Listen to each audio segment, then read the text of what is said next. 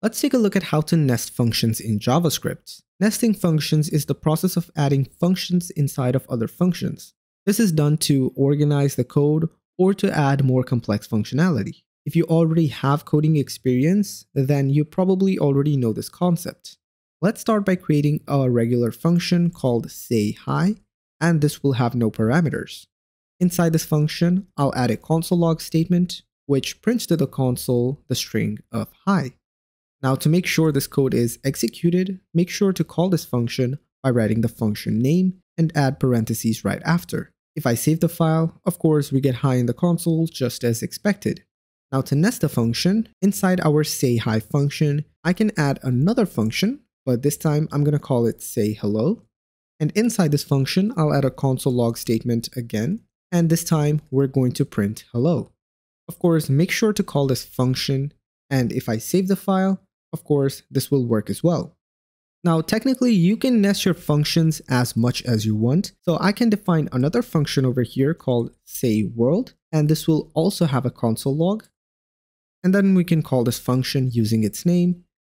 However, I wouldn't recommend doing this because it's going to make your code a lot more difficult to read. Instead, what I recommend doing is defining your functions outside. So I can take the sayHello function and define it outside. I can also do the same for the sayWorld function, and I'll define this outside, so right after here, and I can clear out all the spaces. Now this is instantly a lot more readable, and you still achieve the same functionality.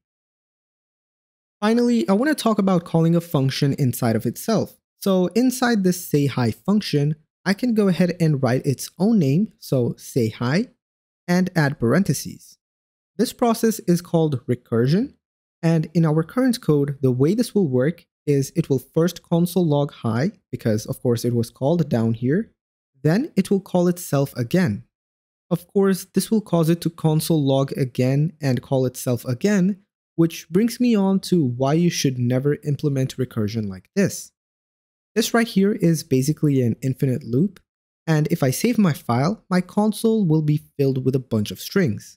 Now to avoid this, you would of course have some sort of conditions.